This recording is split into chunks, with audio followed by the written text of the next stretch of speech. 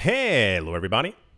Welcome back to the channel where we talk about stuff. So, don't know if you've been following along and or paying attention to the channel for as long as I've had it, and even over the course of the last 2 years. We've had a very specific topic that keeps popping up over and over again, and it has to do with people buying Bitcoin. Why, you might ask? Well, we recently heard that Bitcoin is now the rarest asset that we've ever had on the planet, and the amount of people who continue to buy Bitcoin continues to increase as well. Unbeknownst to much of the public, very wealthy people are constantly buying massive amounts of Bitcoin nearly every single day. This goes from the MicroStrategies, who now own over 1% of all the Bitcoin, to even this wallet address called Mr. 100 that no one really knows who it belongs to. There's a wallet address, for those of you who don't know, that's literally buying 100 Bitcoin per day. Part of the issue is that this wallet address sometimes is also buying like 300 Bitcoin and 900 Bitcoin and 1200 Bitcoin.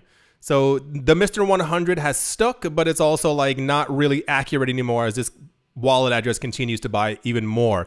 So we've heard from a lot of companies, once again, MicroStrategy being one of them, but also a lot of people often tend to forget about the company Tether, the people who made the stablecoin Tether. They announced around 2021, 2022 that they were really into Bitcoin. The confusing part for a lot of people is that Tether just wasn't into Tether. I know that sounds weird, but a lot of people for some reason tend to think and believe that the issuers of a coin or the creators of a coin are the only ones who hold that coin, and they will not hold any other coin. That's not at all how it works. You might work at Apple, but you're not just holding Apple stock. So we heard that Tether was going to be allocating I think it was 15% of their quarterly profits, so every 3 months, into the Bitcoin. They would be buying a whole bunch of Bitcoin.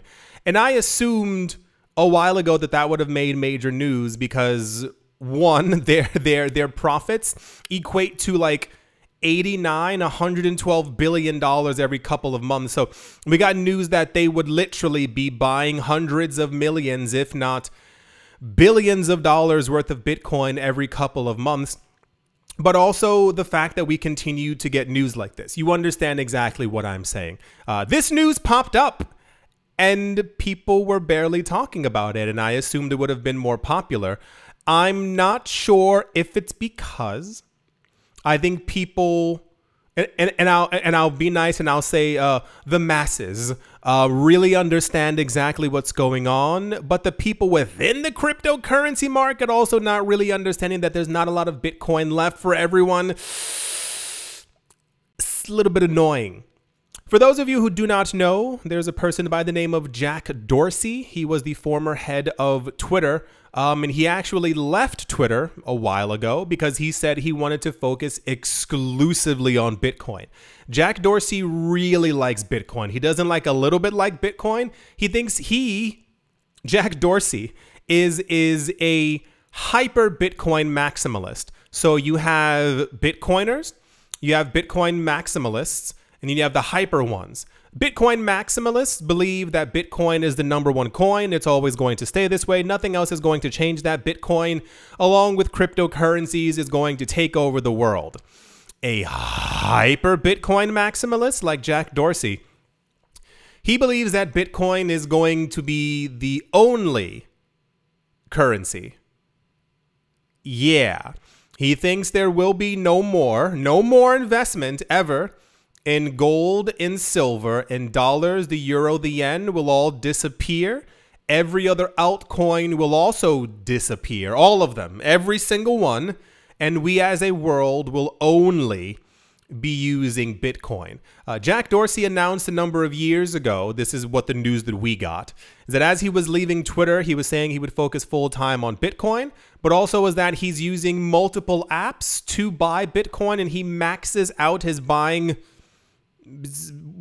pressure, his limit, limit every single day. And, you know, he does this across multiple apps. So when this news popped back up, I was like, well, clearly people are going to be paying attention to it because it's pretty good news, but it's also the situation where, once again, the amount of Bitcoin that there is available for billions of people continues to dwindle, and only the wealthy seem to be paying attention. So Jack Dorsey has a company called Block Inc., and he announced, much like Tether, that they're going to be allocating 10%, so not 15 like Tether, still a lot though, 10% of their profit into buying Bitcoin every single month. Dorsey revealed this plan in a shareholder letter released on the 2nd of May, along with Block's better than expected first quarter results. He said, going forward, each month, we will be investing 10% of our gross product into Bitcoin purchases. This was written by Dorsey, emphasizing the company's dedication to Bitcoin. At the moment, or rather, I think people have found the addresses or the situation that we knew from before, is that publicly, the block is currently holding around $500 million worth of Bitcoin. It comes out to 8,038 Bitcoin, but I think that was one of the older numbers, and they've been talking about buying Bitcoin for a while. Yeah, all of the time we continue to get this kind of news, and I'm just making sure that I kind of throw it out there so everyone really understands what's going on. We are getting a lot of rumors still that there are, I think, 3 or 4 countries who are also actively buying Bitcoin, and that's one of the theories for one of the Mr. 100 wallet addresses. People think that this might actually be a country that's doing so. The amount of Bitcoin on the market continues to dwindle. And this was also a very big topic about 2 weeks ago. Remember when prices were like down, and everyone was like crying? For those of you who missed the videos, nearly immediately after that, we heard that I think it was like 3 or 4 different companies were buying, and a whole bunch of whales were buying the dip, and all these other things like that. So I just ask that you always try to remain aware of what's currently happening on the planet. I know a lot of the news around the world is kind of a little messed up right now, but I mean more on the cryptocurrency side. Just always keep your mind open into understanding that there is a finite amount of Bitcoin. The number we are constantly thrown is that there's around 1 million Bitcoin left on crypto exchanges. And I've seen people say, well, that's going to take a while to get rid of. And I'm like, well, Bitcoin's been around for 15 years. And there's only 1 million of it left. And even that million isn't actually 1 million, because people who have their coins on crypto exchanges, not everyone is planning on selling. Yeah. So once again, Block Inc. is planning on buying tons of Bitcoin. And we can probably expect sometime in June, we will begin to hear the numbers from their purchases. And this will continue on and on and on until they can't buy Bitcoin anymore. That's usually how it actually ends up working. Yeah. So I hope you all enjoy this constant news of rich people trying to get richer. Do hope you all are having a great day, morning, afternoon, evening, wherever you are, wherever you might be. I do hope it's absolutely fantastic. Thank you all once again for watching, listening, liking, commenting, and supporting. And I will most certainly be talking to you all soon. See you.